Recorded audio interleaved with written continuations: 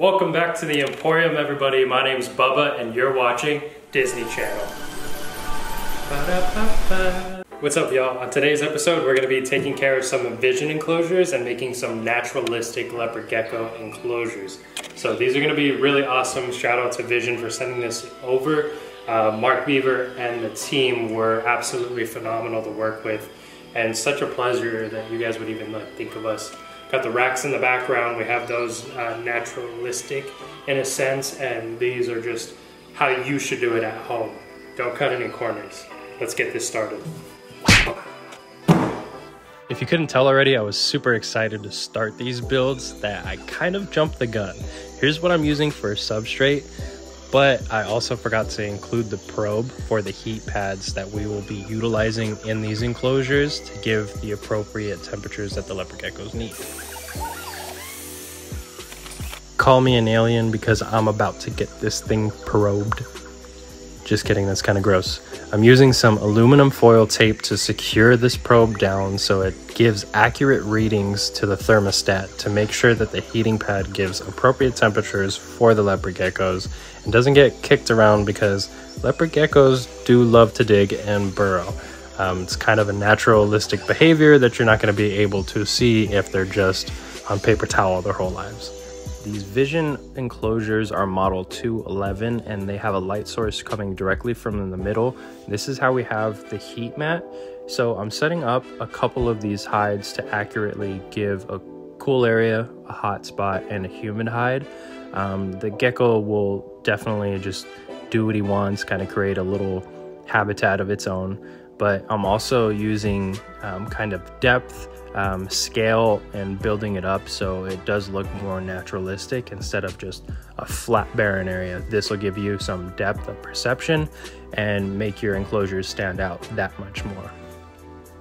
Also, one of the main goals of these videos is to show that these vision enclosures have the duality of both being able to build custom enclosures like this where they look totally natural at the end, but also have the ability to establish animals and keep it super sanitary, lightweight, and minimalistic to make sure that you're hitting all the animal's needs and requirements before creating something as elaborate as this.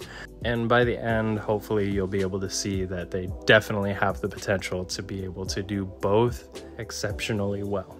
At this point, it's all fine details. I'm throwing in a little bit of pebbles here and there to make those rocks look like they belong together, adding a little bit more foliage and sticks to give it more depth and a naturalistic feel. This is just all fine details, making sure my bowl placement is going to be good, and just the cream on the top of the cake. Spraying it down, setting everything in. A little excavator goes a long way to hold that substrate down just a little bit longer. Sphagnum moss in the back and a little leaf litter.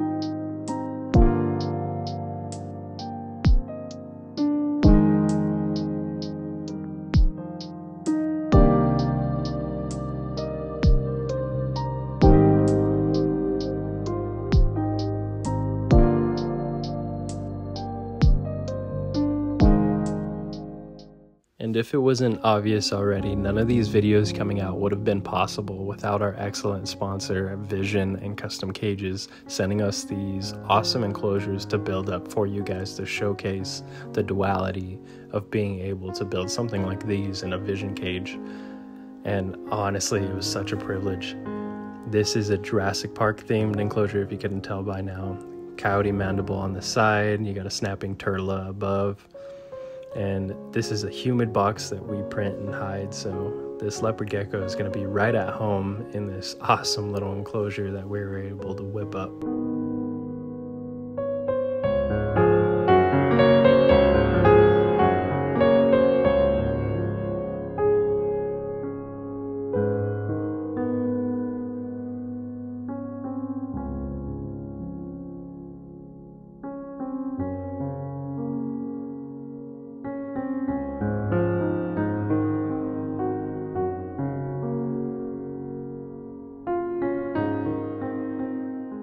Coyote Peterson was a leopard gecko, he'd probably live in something like this.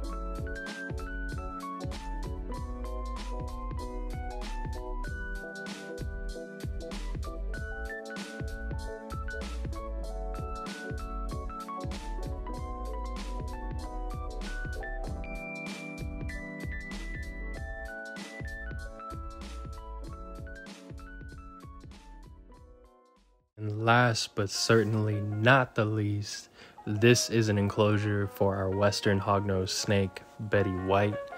All the animals will be placed into these beautiful habitats in the next video, so make sure you are subscribed with that notification bell on so you don't miss the next content that's about to drop, like me walking you through how to make these 3D backgrounds to make your enclosures at home come to life.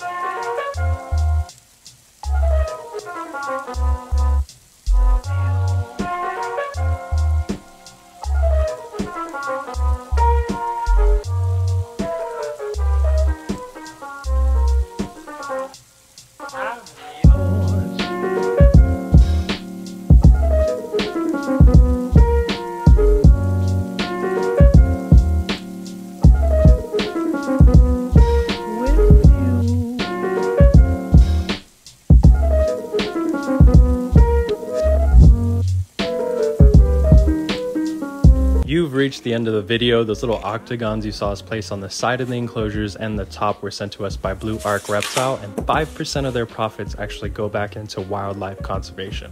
What a great product and a great company. And once again, none of this would have been possible without our sponsors, Vision and Custom Cages. Thank you guys so much.